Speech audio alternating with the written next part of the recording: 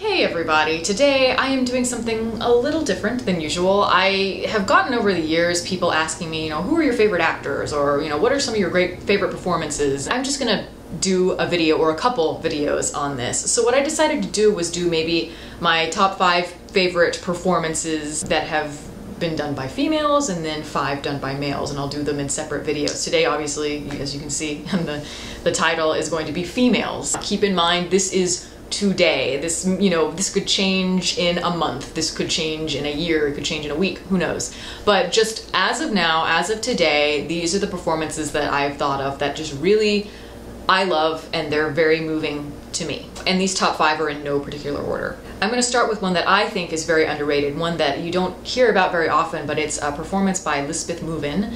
And she plays Anne in Day of Wrath, which is a film from 1943 directed by one of the greats, Carl Dreyer. Dreyer, to me, has created this macabre, very twisted, dark, gothic feel to his films that, to me, goes unparalleled. The imagery is very sharp, very dramatic, very bold, but he's able to contrast that with very subtle and nuanced performances. That's part of why the balance works, and a lot of it I think is because he comes from the silent era, so a lot of his films are very influenced by silent films, so he uses very sparse dialogue. He just has this ability to be able to work with people. Lisbeth, who is Anne in this film, the main female character, is to me one of the best performances in any of his films. It's all in her face. She has everything just through her eyes and through her expressions, and she is so captivating, but in such a subtle way. It's a very modern performance. I think it works just as well today as it did in 1943. It translates extremely well. As a character, this woman, she's living in the 1600s, which is, the era of witchcraft and a lot of oppression, especially for females. And she's forced to marry this older man who she doesn't really love at all.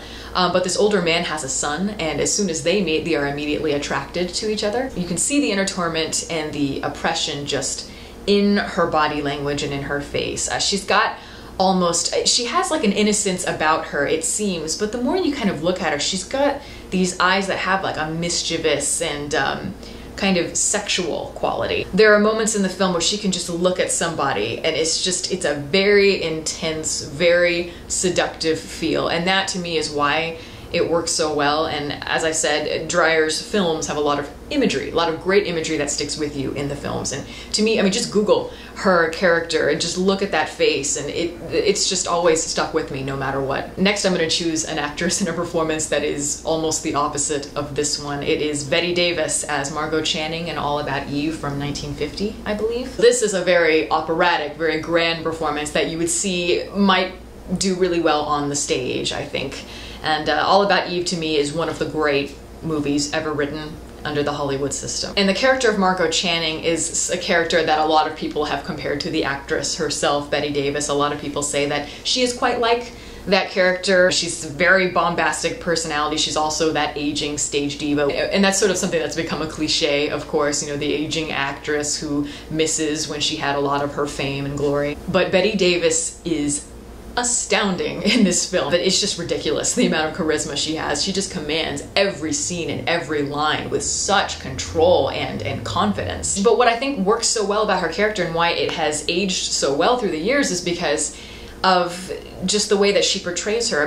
She comes off as this character that is very demanding and difficult and, your typical kind of melodramatic diva, but really that's just a cover-up for all of her insecurities. She really is a victim of what, sadly, we're still dealing with today, the idea that she's getting too old and she's not getting the same kind of roles that she used to, and she's starting to recognize that her acting days are numbered, but she's also very torn between her career and then, as she puts it in the film, being a woman. She has somebody that she's deeply in love with in the film, and she's trying to decide, well, should I keep going and doing what I love to do, but maybe there's a part of me that kind of wants to live a life of a woman and do something that I've never done before, which is be maybe more traditional. She's definitely at a crossroads in this film, but as I said, she kills it. She kills every moment of the film. She's very artful in the way that she enunciates her words. It's very Shakespearean, her style. I don't really know much about Bette Davis's stage work or if she did any Shakespeare, but I think she's perfect for it.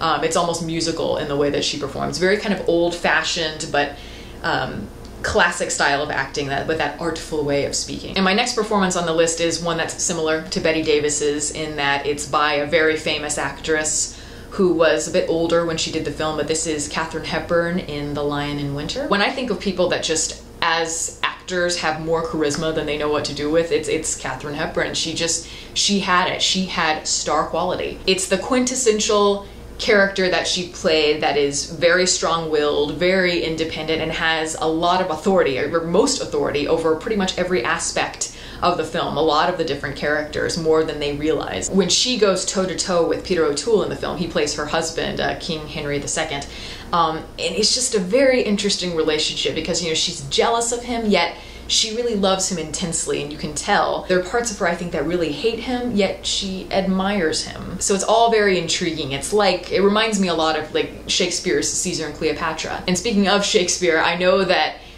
for a fact that Katharine Hepburn did do a lot of Shakespeare, and I'm sure it was amazing. For those of us who were too young and were not able to see her when she was at her peak, I think this is probably the closest you can come to seeing her really do something that is in the style of Shakespeare.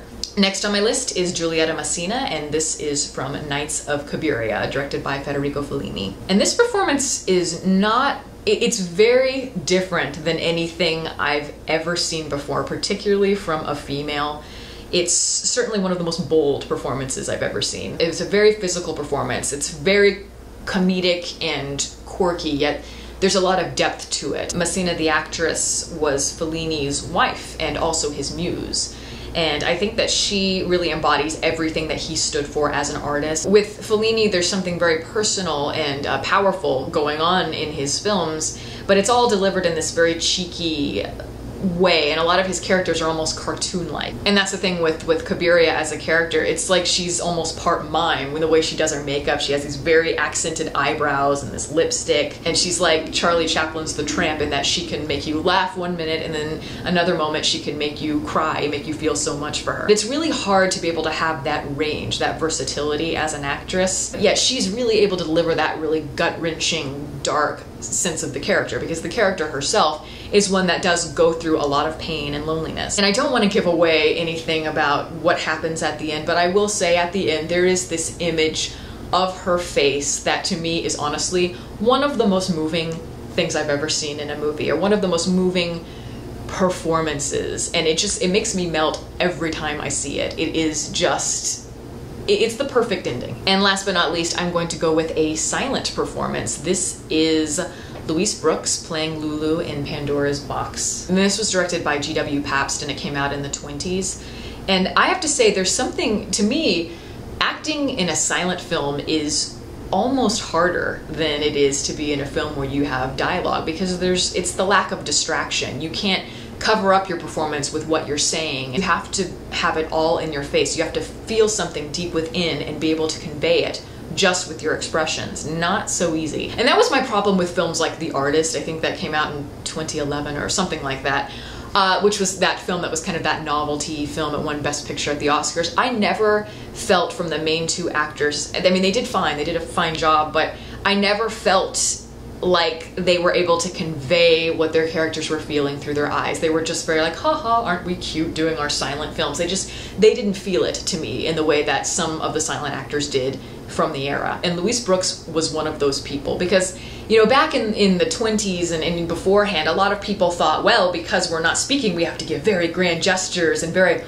you know, lots of very over-the-top expressions. And she did the opposite. She did everything like Lisbeth Movin in Day of Wrath, what I mentioned at the beginning. Very much introverted performances. She wanted the audience to kind of come to her, rather than being the person that's like, hey, look at me acting. She's also one of the sexiest actresses I've ever seen, which is perfect for this character because that's who she's playing. She's kind of playing the ultimate temptress. And again, this is just a role that was tailor-made for her. She was born to play it. In order to be in this film and to be what ties all of these characters together, you have to have something that is very magnetic about you, and she does. She has this kind of childlike quality to her, but yet there's also this sense of mystery that keeps you on edge all of the time. Everything, every little raised eyebrow or kind of smirk, she had was just perfect. It had meaning behind it. Yeah, I don't think anybody could have played this part better. But yeah, those are my 5 performances today that have really affected me over the years and ones that have just really stuck with me. So I will do another video at some point for 5 performances by males, and I think that one's going to be pretty tough, but I'll try to do that soon. Thank you everybody for listening. If you would like to follow me on Twitter, the link is below, and you can also like my Facebook page in the link below that. Catch you next time.